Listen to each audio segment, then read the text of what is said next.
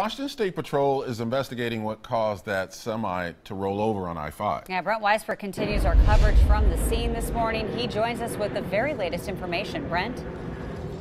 Ken and Jenny, Washington State Patrol tells us that it was because the semi driver was going way too fast as he was getting onto the bridge. I want to show you some of the debris that crews are cleaning up. This is a huge piece of concrete that actually broke off a statue just before you get onto the bridge, and the semi was actually carrying bottles of wine. This is one of the boxes that were just dumped out, and in the background here you can see all the crews from Washington Department of Transportation and Oregon Department of Transportation. Right now they're still in the very early stages of cleaning up all the debris.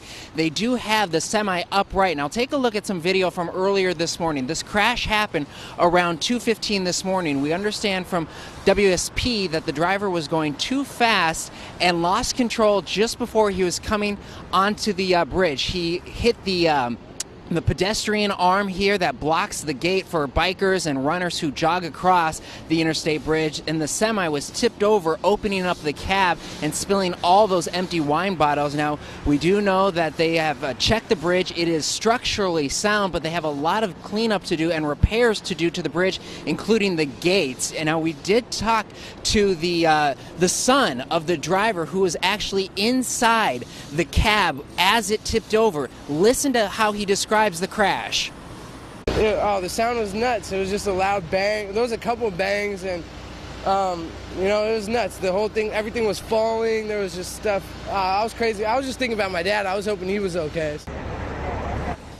And WSP tells us that the driver has been cited for negligent driving. His name has not been released. Let's come out to this live picture right now, and you can see the crews actually working to remove the pedestrian arm gate that comes down to stop traffic from going over the bridge. You can see them. They're actually using a little crane right now to lift it up because it's so heavy. That's just part of the damage that was done when this semi tipped over here along the interstate bridge on I-5. All lanes remain blocked.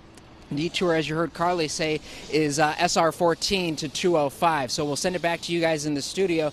This continues to be a big mess for the morning commute.